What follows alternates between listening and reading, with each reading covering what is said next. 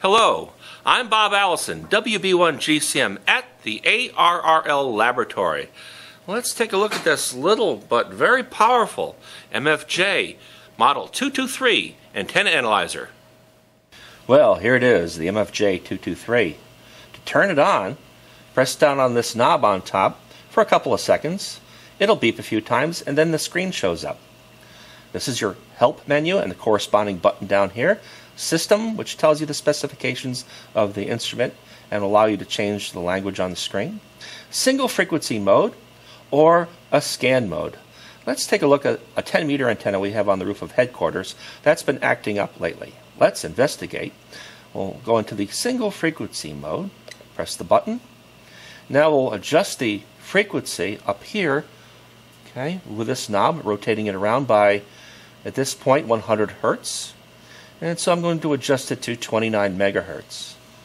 Now I'll hit the run button, and we have simultaneous displays.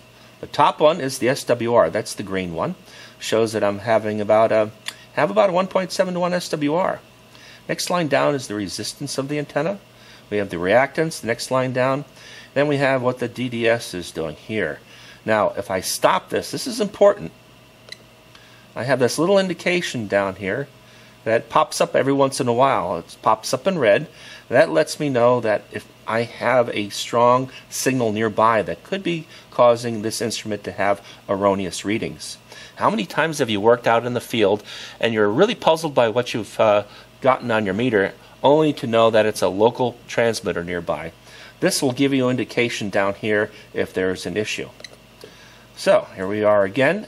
Now let's take a sweep of the antenna. I'll go to the back button, the return button, and we'll use the scan function.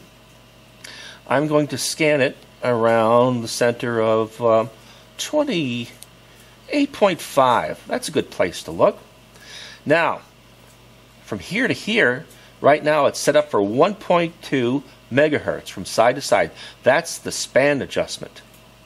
Now we'll hit the scan button, press it, and pretty soon there'll be a little chart coming up, and it'll show me what the SWR is from here to here. Now, what frequency am I looking at? Well, this little red line that goes vertically right here is your cursor. Right now I'm looking at 28.5, and the SWR is 2.65 to 1. Ooh, not quite satisfactory. I'll rotate the knob, and we'll find the dip in the screen. Right down to the bottom here. Couldn't you see that, folks? Right down here. And we can read the SWR of 1.35 to 1 at 28.88 megahertz. A nifty little chart. This instrument does a lot.